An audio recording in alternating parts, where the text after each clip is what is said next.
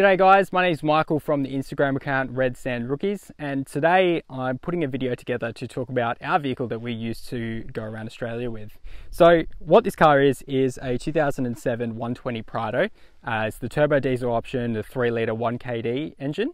And basically what I wanted to do was put a video together to show that you don't really need the biggest and the best vehicle to go around Australia with.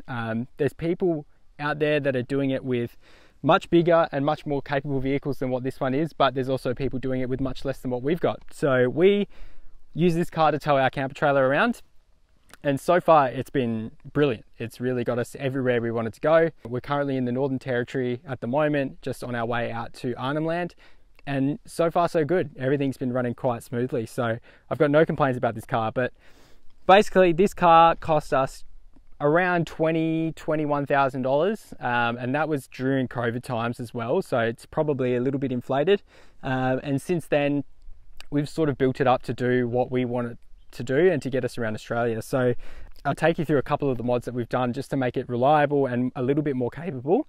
So yeah, we'll jump into that right now. So let's talk about some of the modifications that we've done to this vehicle to take it around Australia, and keeping in mind that the way that we did it was budget friendly. We're not traveling with huge amounts of money behind us. You know, we're doing things on a budget, so we didn't want anything too expensive. We just wanted to make things reliable, and we wanted it to get us to where we wanted it to go. So genuine Toyota bull bar, look, it's not great. It's actually terrible. So if you're looking to put one of these on your car, I would suggest not. Go straight for a steel bull bar. I think many people would already know that, so I won't go into too much detail. The steady 7-inch spotlights, they're great. They do light up the road. They do provide us with a bit of extra safety when driving at night time, so that's great for us. The GME 6.6 dBi antenna, that was one thing that we put on just to obviously help us communicate with other people on the road. It's probably a must if you're driving through the Pilbara from our perspective. So I'll just quickly touch on the tyres that we've got on this vehicle. These are the Falcon Wild Peak all-terrains. They are 265 by 65 R17s. So basically the same size as the standard tyres that come on the Toyota Prados. They have been great. They've actually been really, really good tyres. Should I have gone for one size up? Probably.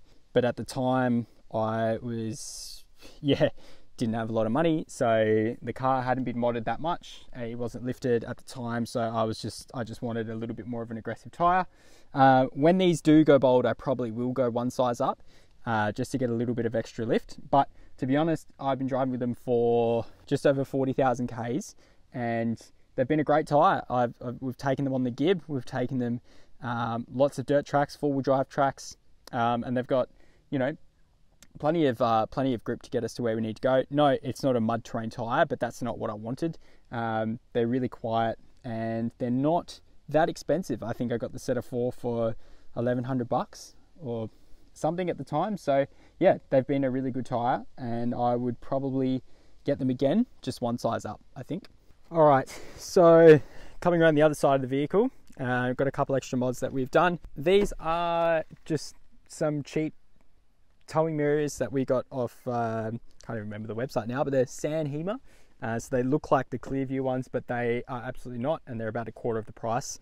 And they've been great. They've honestly been really good. They do pull out, so when you are towing, you can see past the trailer, but they do work really well, and they've copped an absolute beating on the tracks, so I'm quite impressed with the way that they've gone.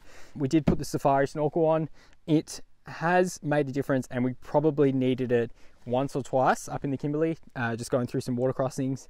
But another thing I've noticed is that the air temperature coming through the snorkel does seem to be a little bit lower than what it would be if it was picking up the air from underneath the vehicle. So from my perspective, cooler air going into the engine is better.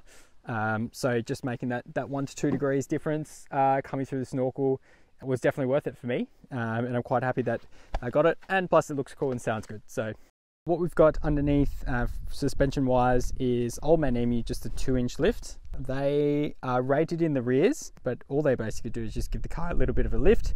But like I was saying before, what I'd really like to do is obviously get some bigger tyres in there so that it does lift the belly off the ground. But the 2-inch lift has saved us from a couple of larger than normal rocks. So I'm quite happy with that. And yeah, again, the 2-inch lift in the rears, what we've done is we've put some airbags in for towing our camper trailer. I think this has made quite a big difference for us because the rear end in these 120 Prados does seem to sag quite a bit. So what I've done is just installed the I think it's Polyman airbags in the rear, just so that it does pick up the back end, so it doesn't sag too much when the trailer's on the back. So all right, let's touch on a couple of the modifications I made to the inside of the Prado. Nothing serious, in all honesty, just really a couple of things to help us get by. The EVC throttle controller has been great for towing. Really makes the car more responsive when it's got the trailer on the back, and also really good for doing any sort of low range driving, rock crawling and all that sort of thing. It really just, you can either really dial up or dampen the throttle response, which has been great. The scan gauge 2, this has been a really good addition when we've had a couple of instances when the engine light has come on. Basically what it does, it'll just tell you what the code is, and you can take that code to a mechanic and they'll tell you exactly what that problem is and whether it needs immediate attention or whether you can just continue to drive with it. It also just helps to identify the problem with the mechanic. So if you do want to get something fixed, you can just tell them the code and they'll know exactly what needs to be fixed with the vehicle. I've recently put Apple CarPlay in. That's been a huge addition because obviously this is a 2007 vehicle, so the mod cons that it did have weren't that great. So this has sort of brought it into the 21st century, which has been nice.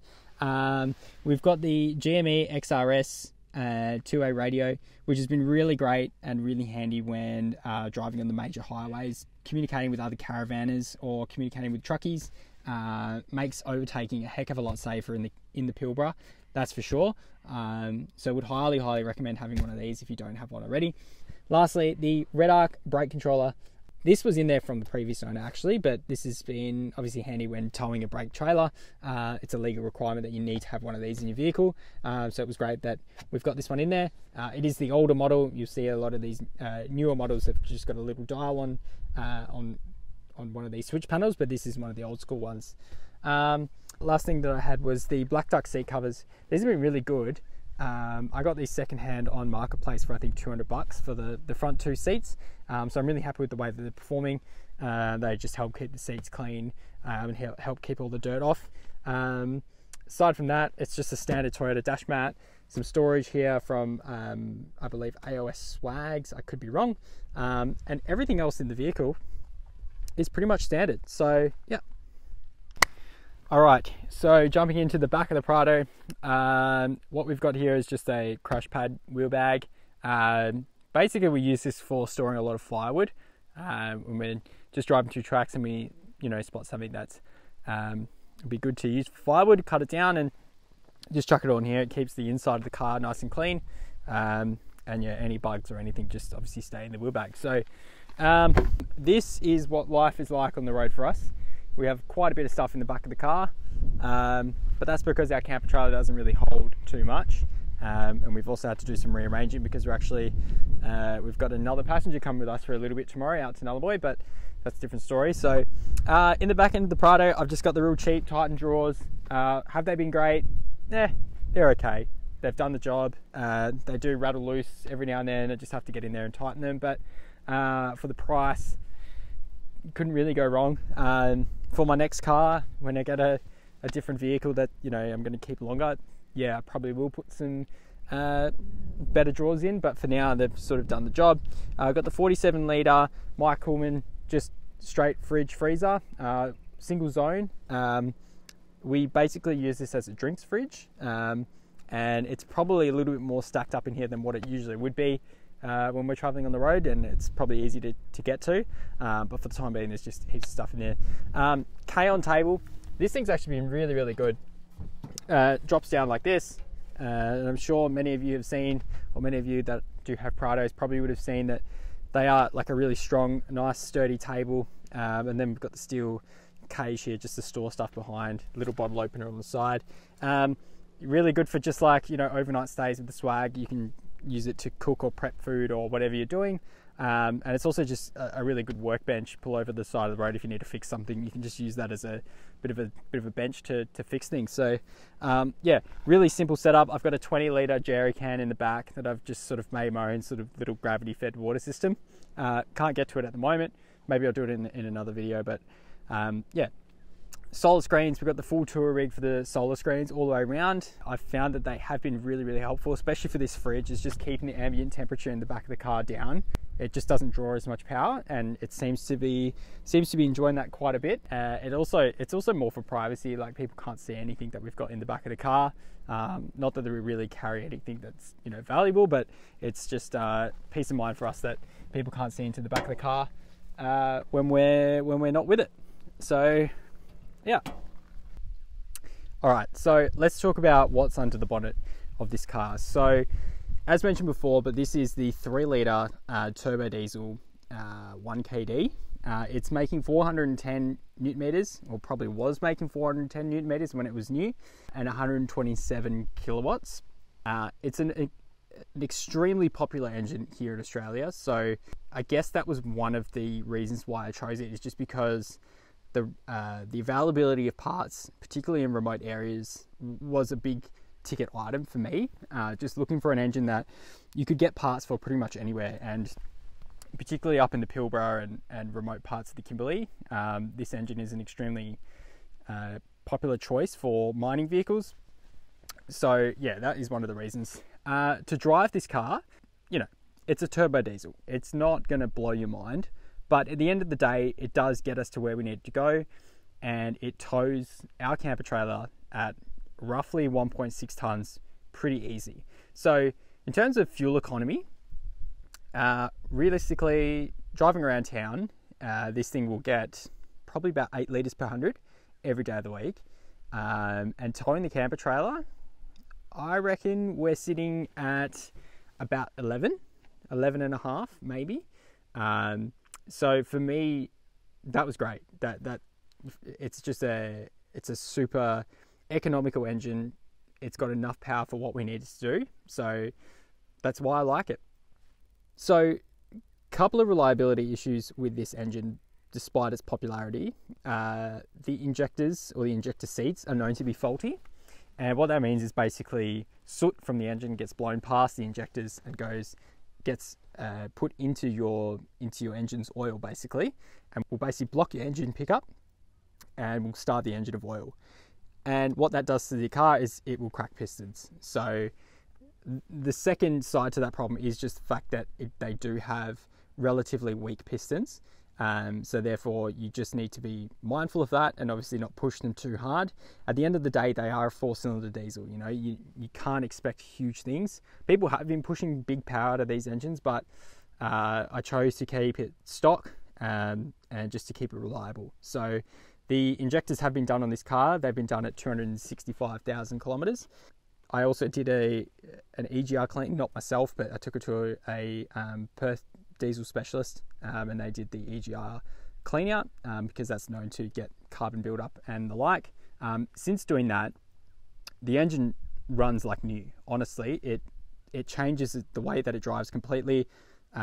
It's quieter, it's smoother, and just so much better fuel economy too. So all these things need to be considered when you're if you do own one of these engines. Is just, yeah, don't expect too much, don't expect unrealistic power, and just look after them. I service it every 5,000 kilometers with just good genuine oils, and just make sure everything's in working order. Aside from that, there's a second battery set up to run the fridge in the back, and aside from that, everything else is pretty stock standard. So top tip from us is just keep it standard and keep it reliable, and just keep changing the oil and it won't let you down. All right, so I'm going to talk a little bit about the pros and cons of this car. We'll start with the pros. The biggest thing for me was the fuel tank. The 180 litres of diesel on board is just a massive win. and we find that we seem to be getting around 1,300 kilometers, 13 to 1,400 kilometers out of a fill when towing the camper trailer on the back, and about 16 to 1,800 around town. So that is a huge pro for me, and I think, I could be wrong, but I think that it is the biggest factory fitted fuel tank out of any car that's come to Australia ever. So that's a huge plus. The second is just parts are so readily available, particularly with this engine in it. You can pretty much get parts anywhere you go around Australia, even in remote parts of WA or anywhere that you're traveling really through Australia. You'll be able to find 1KD engine parts and just generic Prado parts. So that's another huge pro for me. It drives really well, despite its 300,000 kilometers on the clock. It really does drive quite well. So I'm really happy with the way that it does drive. One other pro, I guess, or the last pro that I want to talk about is just its surprising capability to do what it does. It's handled some toughish tracks, you know, not huge tracks, but it's done a lot of things that I didn't think it'd be able to do, and it's taken us places that I didn't think that we'd get to. And even with a 2-inch lift and the relatively standard size tires, it's done us really well. So I'm really happy with the way that it performs. And yeah. All right, so let's talk about a couple of the cons with this vehicle. It is getting a little bit old, and it is getting a little bit up there in the kilometers.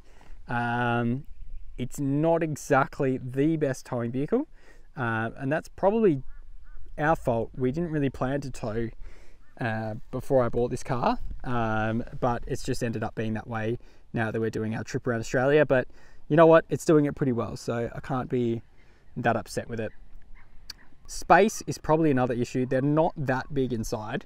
The 150 Prados are definitely a lot bigger inside, but it's also a much bigger vehicle. So you got to pick and choose what you want to go around Australia, I guess. All right, guys. Well, thank you so much for watching. I hope that you liked this video, and I hope that you learned something about running a relatively cheap vehicle on the road, traveling around Australia. I hope that this inspires you to get out there and, you know, go out and see this amazing country that we live in. But if you liked what you saw, you can follow us on Instagram at Red Sand Rookies. You can see where we're at. We're currently in the Northern Territory. We've been living up here for a year, and we're on our way across to Queensland and back around to Western Australia. So you can follow our travels there, or you can like and subscribe this video and share it with your mates if you learned something. Great, and we'll see you next time. Cheers.